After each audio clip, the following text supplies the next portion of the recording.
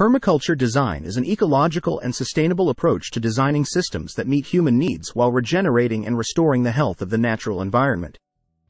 The term permaculture is derived from permanent agriculture and permanent culture, reflecting its focus on creating enduring and sustainable systems. Permaculture design principles can be applied to various contexts, including agriculture, landscaping, urban planning, and community development. Here's how permaculture design works and how it contributes to the creation of sustainable ecosystems. Observation and interaction. Permaculture design starts with careful observation of the natural environment and its patterns. Designers study the land, climate, water flows, and existing ecosystems before planning interventions. Interaction with the environment involves working with nature rather than against it, understanding the ecological processes and cycles that govern the site. Holistic design. Permaculture takes a holistic approach, considering the interconnectedness of elements within a system. Designers aim to create integrated and synergistic relationships between components, ensuring that each element serves multiple functions. Zoning and sector analysis. Permaculture design often involves zoning, where different areas of a site are designated based on the frequency of use and the needs of specific elements. This helps in efficient planning and management. Sector analysis considers external influences such as sunlight, wind, water flow, and noise. Designers utilize these external factors to enhance or mitigate their effects on the site. Use of renewable resources.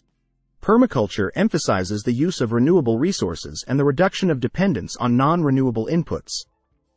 Designers seek to harness natural energy flows, such as sunlight and wind, to meet energy needs sustainably.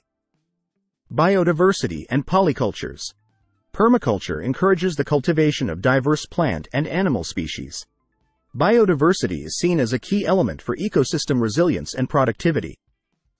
Polyculture, or the cultivation of multiple species together, helps mimic natural ecosystems and reduce the risk of pests and diseases.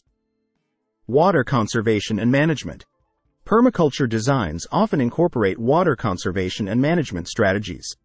This can include rainwater harvesting, swales, contour planting, and other techniques to optimize water use and prevent soil erosion. Soil building and conservation. Permaculture places great importance on building and maintaining healthy soils.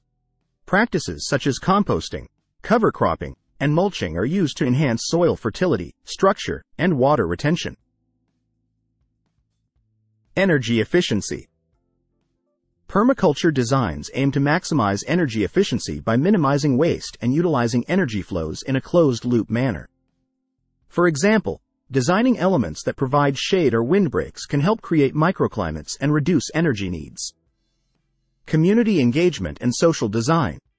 Permaculture extends beyond the physical landscape to include social aspects.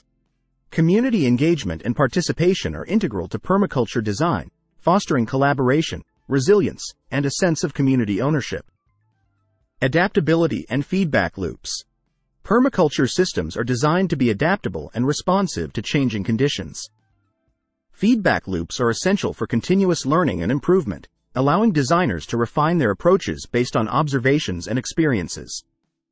By incorporating these principles, permaculture design aims to create regenerative and sustainable ecosystems that benefit both the environment and the people interacting with them. The goal is to design systems that not only meet human needs but also enhance biodiversity, conserve resources, and promote ecological health over the long term.